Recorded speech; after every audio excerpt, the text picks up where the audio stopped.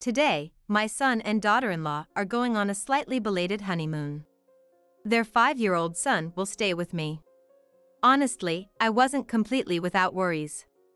My grandson has been ignoring me. Can I really spend several days with him? Okay, we're off. Listen to Grandma, all right?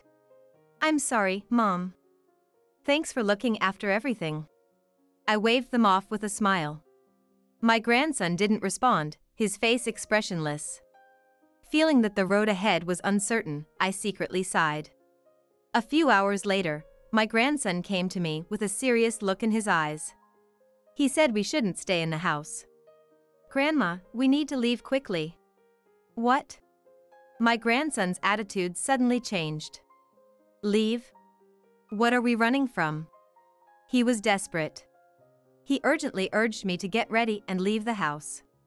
After hearing the details, I quickly packed and dashed out.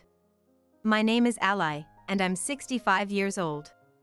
I lost my husband to illness early on, and now I live alone. Day and night, my mind is on my only son, Kyle. 2 years ago, he lost his wife Amy in a car accident. Living as a single father must be incredibly difficult. I suggested he move in with me, but he insisted he was fine. It's okay. Ken says he's not worried either. At that time, Ken was about 3.5 years old. He was unusually calm for a child and started talking early. Living with such an understanding child, my son should be fine. I told myself that and didn't push too hard for them to move in. When my son told me he was thinking of remarrying, I was shocked. I thought he still loved his late wife deeply. Who was he marrying? The situation was more complicated than I imagined. Actually, I hit someone with my car. What? You had a car accident? When? What about the other person? Did you report it to the police? No, they said not to report it. No, that's not right. It wasn't a major accident, he said. He wasn't even sure if the car actually hit the person. He just noticed the person was sitting on the ground. He had started moving from a stop and apparently brushed a pedestrian. But an accident is an accident. My son tried to report it. But the other person stopped him. And then, somehow, we ended up dating. You started dating the person you hit with your car? How? I was really confused at first. But, I felt guilty and couldn't say no. How on earth did things turn out that way? Apparently, the other person liked my son a lot. Things progressed quickly, and my son decided to remarry. Her name is Jen. She's 36, the same age as my son. I'll never forget the day she came to introduce herself. I started with an apology. I'm sorry. Were you hurt? Did you report it to the police? It's okay, I'm fine. Just a bit of numbness in my right hand and foot. I'm sorry. I was careless. It's all right, Kyle. Don't worry about it. He can't help but worry. My son has always been responsible and sensitive. He'll carry this guilt forever. And he'll probably be under Jen's thumb. One day, my son and his new wife brought my grandson to visit. I had prepared some delicious snacks and pocket money for my grandson. Grandma, we're here. Ken, welcome. Jen, Kyle, welcome. Thank you. Jen seemed to be a strict stepmother, teaching the child well. Ken seemed to have grown fond of her. They looked like a real family. I was worried at first, but the three of them seemed to be doing well. Afterward, we headed to a nearby shopping mall. When we got to the food court, I got a call from a neighbor. Hello. What? My house is on fire. The food court fell silent at my shout. My son, daughter-in-law, and grandson froze, staring at me. I explained the situation to them and we rushed back home. But by the time we arrived, several fire trucks were already there, and a crowd had gathered. My house was on fire. Fortunately, the damage to neighboring houses seemed minimal. The fire had already been doused, and smoke was rising from the charred remains. No, why? Mom, stay strong. My son stayed by my side as I collapsed to the ground. The house I had lived in for decades was gone in an instant. The shock left me unable to speak. I can't believe it. I had checked before leaving. Did someone else enter the room later? I didn't think anyone had entered the room, though. Anyway, what's done is done. It's lucky that we were safe and didn't cause trouble for the neighbors. Following my son and daughter-in-law's suggestion, I moved in with them. All right, starting today, let's get along, Ken. Oh? Ken? It was moving day. What was going on? My grandson, who used to be so cheerful, didn't respond to my greeting at all. Did I do something to upset him? No, I didn't think so. But even after that, my grandson continued to ignore me without explanation. My son and daughter-in-law were baffled. Trying to win him over with snacks and pocket money didn't work. Maybe he was secretly unhappy about me moving in. There was a time when he did respond to me. It was when my son and daughter-in-law went out together. For the first time in a while, my grandson spoke to me. Hey Grandma, I want some snacks. Ken. I'll get them for you. But Ken, why have you been so cold to Grandma lately? Sorry, Grandma. I can't explain well, but I think it's better this way for now. My grandson is smart. He seemed to have a reason. When I pressed him, he said he was scared of his mom. Mom doesn't seem to like you, Grandma. I've heard her complain to Dad. And I think she doesn't like me either. Really? Maybe you're overthinking it, Ken. I hope so, but if I get too close to you, I don't know what Mom might do. My grandson didn't seem to like his stepmother. He was trying to avoid getting on her bad side. In this house, the strongest person was not me, my son, or my grandson, but his stepmother, Jen. My grandson's cold behavior was his way of surviving here. Knowing that my grandson didn't hate me, I felt relieved. My daughter-in-law didn't think well of me. It seemed my grandson's observation was correct. She became increasingly hostile and stopped hiding her irritation towards me. Could you prepare dinner? My numbness is really bad today. Of course, I can. Don't worry. Sorry to trouble you. You're handling everything for me. Just as she said, I had become her servant recently. I did the cooking, cleaning, laundry, and shopping as she requested. When we decided to live together, I had offered to help with the housework. But I didn't mean to take over everything. Her behavior became more and more outrageous as time went on. One afternoon on a holiday, she invited me to go shopping with her. We parked the car and were crossing the street on foot when... Oh. Ah. She bumped into me from behind. A blaring horn. A car whisked past my nose. I stumbled and nearly stepped into the street but avoided getting hit just in time. When I turned to look at her, she was grinning down at me. Ally, I'm so sorry. Are you okay? I suddenly felt dizzy. Maybe it's from the accident. Maybe. I'll do the shopping, Jen. You should take a bus or something and head home. Oh, are you sure? Thanks. I'll take you up on that. See you later. She left humming a tune. She had tried to get rid of me. Maybe living together was making her increasingly frustrated. I decided to be even more cautious. One holiday, we went on a family drive. The destination was the beach. It was Jen's request to feel the ocean breeze. It was a road called Sunset Boulevard, I think. There was a place to park along the road where we could watch the sea and sunset. Beyond the guardrail was a sheer cliff. If I got bumped from behind again here. I stayed as close to the car as possible. Ally, what's wrong? Come over here. The sea is beautiful. Thanks, but I can see it fine from here. Even Ken. You two should come over here. My grandson clung to me unusually. He wouldn't let go of my waist. Was he afraid of being pushed over the edge? He seemed scared enough to make me wonder. Come on, Ken. Come here. No. I'm fine here. Don't force him. Let him do what he wants. With my son's intervention, we went back home that day. Jen's sinister smile when she called us to the cliff. She must think we're in the way. I was sure of it. She was trying to get rid of us under the guise of accidents. We were in danger.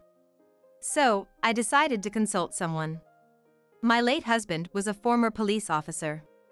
He had friends who worked in the detective department. When I contacted Dan, he agreed to meet immediately. We met at a small cafe. Dan still had the same active impression. I told him about my daughter-in-law's suspicious behavior, my grandson's fear. He folded his arms and groaned. The way she met your son is suspicious. She might be a scammer. I'll investigate. If anything else happens, contact me immediately. Yes, I will. Thank you. About a year passed, living with my grandson ignoring me. Then I heard unexpected news. My son and daughter-in-law were going on a belated honeymoon. Their destination was Singapore. My daughter-in-law smiled and said, "I've always wanted to go there." The departure day arrived. Honestly, I felt a swirl of anxiety. Recently, my grandson had been ignoring me completely. Can we really manage staying alone together? All right, we're off. Listen to Grandma, okay? Sorry, Mom. Thanks for taking care of things. I sent them off with a smile.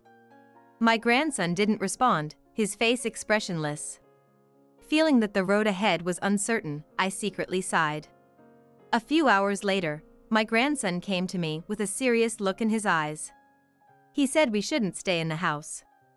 Grandma, we need to leave quickly. What? My grandson's attitude suddenly changed. Leave? What are we running from? He was desperate. He urged me urgently, almost frantically.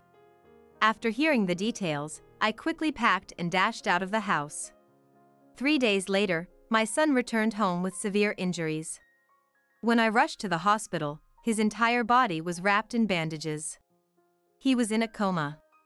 He had apparently fallen off a cliff in a coastal area. Kyle! Hang in there! I was utterly distraught. My precious only son was in such a state. What had his wife been doing? Did she? Though she looked devastated, I couldn't fathom her true intentions. A few days later, I called her to a cafe near the station. It was a popular place, always bustling. She arrived right on time and smiled, saying, "What a lovely place. But what's this important talk about? Something we can't discuss at home? Oh, I get it. You don't want Ken to hear, right?" Ken was at preschool. I wasn't concerned about his ears. In a crowded place, my daughter-in-law wouldn't act rashly. I chose this spot for my safety. Jen, be honest with me. You pushed Kyle off the cliff, didn't you? What? That's a terrible thing to say. Why would I do that? Ally, that's really out of line. I'm already angry. Naturally. My only son was put through that. Ally. When my son fell from the cliff, she was right next to him. If he died, the insurance money would go to her.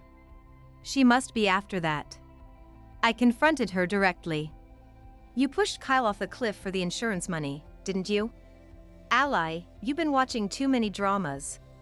I'd be relieved if I were wrong. But I don't think so. You plan to take over our family, get rid of anyone in your way, and take the money, don't you? Did you call me here just to say that? You should stop these foolish fantasies. Wait, Jen. We're not done here. She stood up, looking exasperated. I couldn't let her leave. I intended to question her thoroughly today. As she turned her back, I brought up the incident.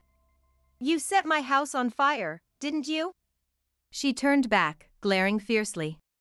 Wary of the other customers, she quietly sat down again. Ally, please stop this. Saying such things in public is enough to get you sued. I had to do this to make you listen. Now, tell the truth. You set the house on fire, didn't you?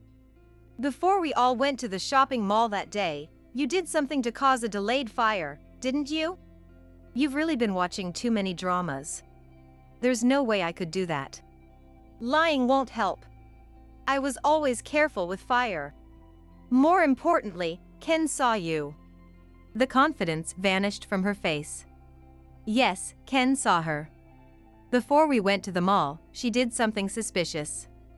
It was when I went to the bathroom. You gathered flammable things near the candle, didn't you? Ken remembered it later and was horrified when he realized you were the arsonist. Ridiculous. You're taking a child's word for it. Ken is smart.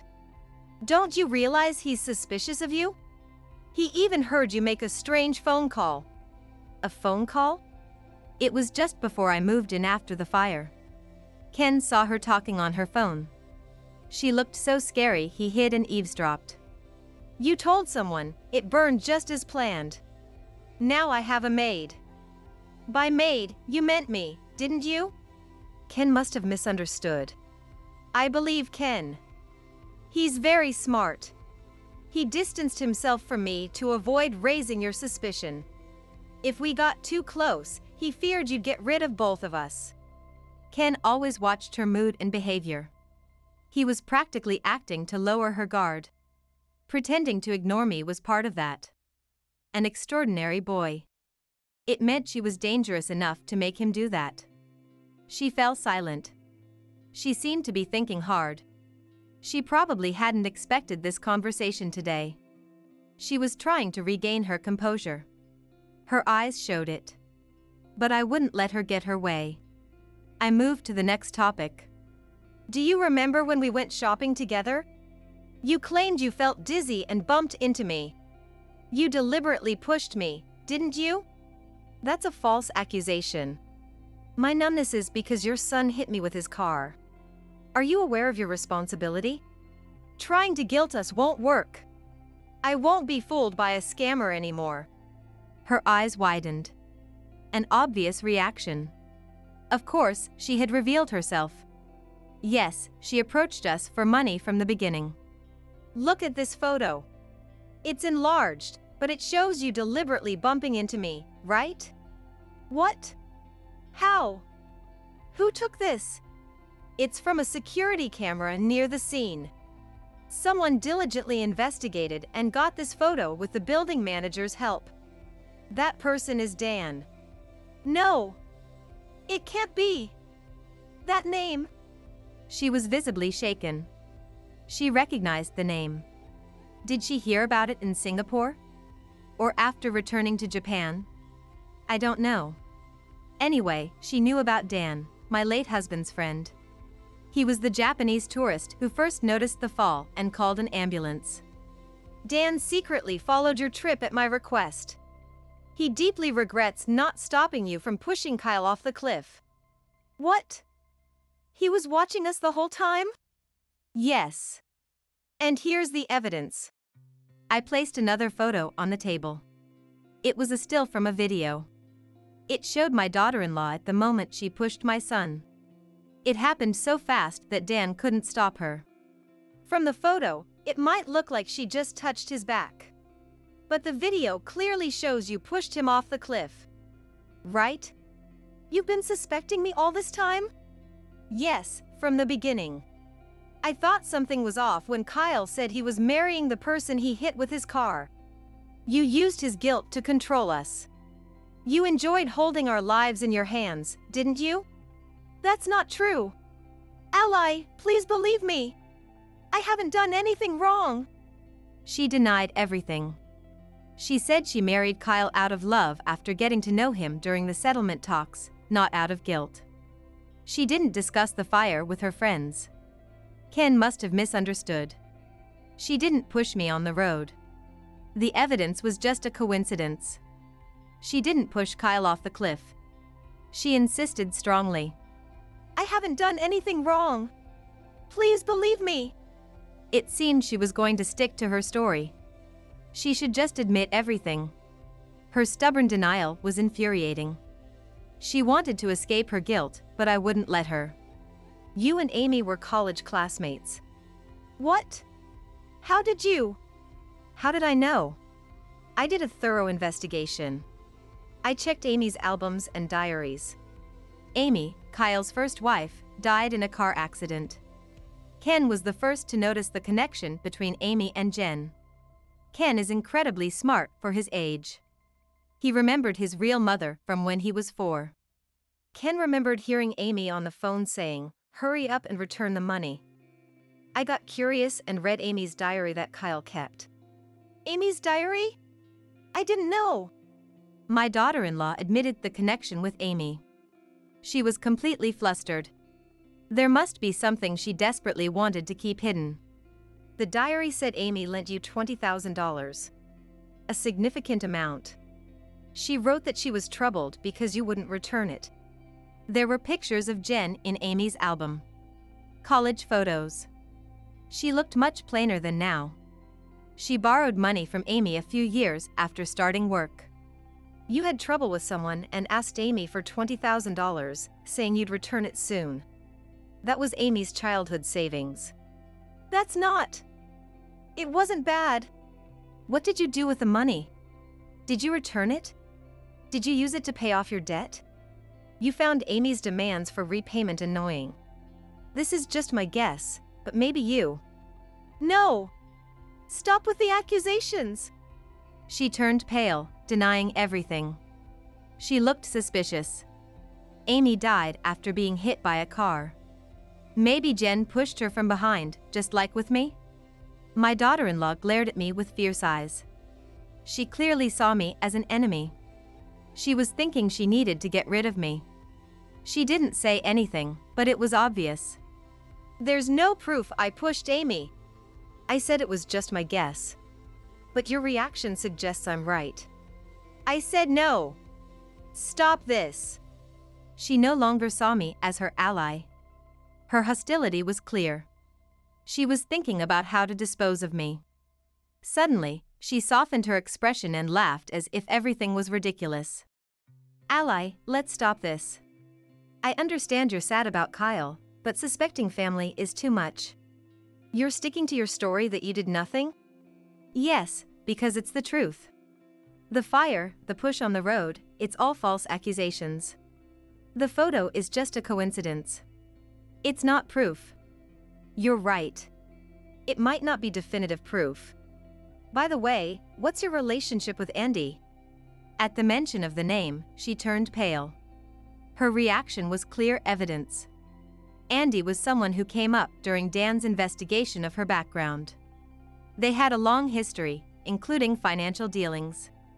You borrowed money from Andy. And then borrowed from Amy to repay him. And then I killed Amy to clear my debt? Ally, your imagination is wild. It's ridiculous. That's impossible. I don't think it's impossible. If I asked Andy, I might learn more about you. I showed her my phone screen. A dark house appeared. A man emerged. She went pale. Of course, it was Andy.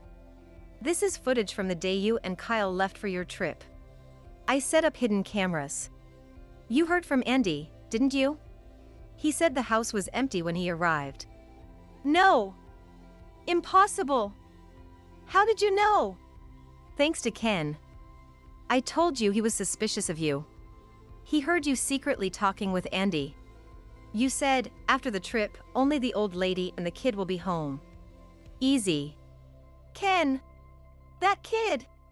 He was eavesdropping? I was surprised when I heard that. Grandma, we need to leave quickly, he had urged me. Without that, who knows what Andy would have done to us? It might have been more than a robbery. We might have been killed. I handed the camera footage to Dan. I just heard from him. Andy was arrested. Dan and his police contacts caught him. What? Andy arrested? No. I don't believe it. You seem to know him well. He's being charged with trespassing. He seems to have a shady past. More information about you might come out. No. I won't be caught. It was practically a confession. She grabbed her bag and ran to the exit. Without looking back, she fled like the wind. About 2 days after my confrontation with her at the cafe. My son, who had been unconscious all this time, finally woke up. When I told my son that his wife had disappeared while he was recovering, he sighed deeply and said, "I see." When we got close to the cliff, I heard a voice from behind saying, "Bye-bye." It was definitely Jen's voice. She intended to push me from the start. I reported my son's testimony to the police.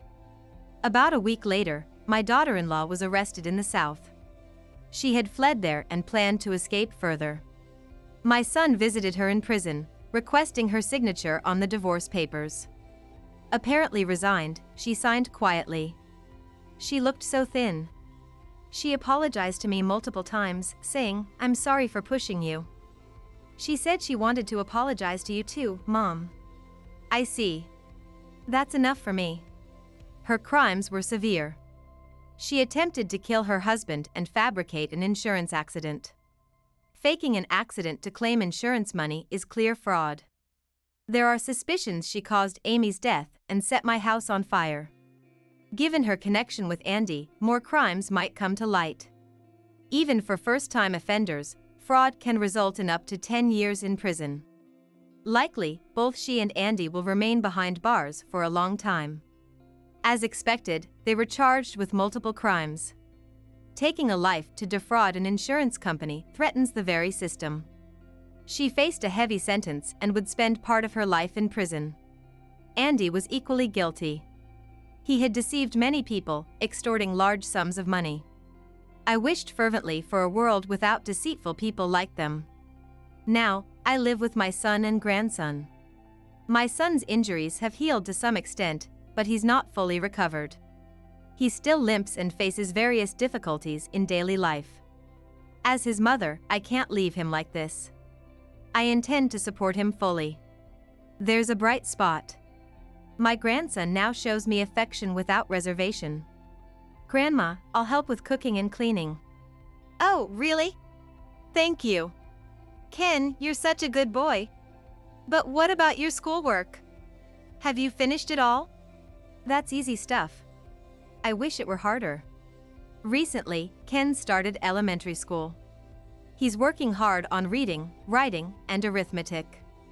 But for a smart boy like him, schoolwork seems too easy. Seeing my capable grandson fills me with indescribable joy. Lately, I've been in touch with Dan more often. He cares for us like family. With everyone's support, Ken grows steadily. I'm sure Amy, watching from heaven, feels relieved. Our family was disrupted by a terrible woman. But she's gone now. The hard times are over. I want to continue living happily with my family. With this positive mindset, I face each day.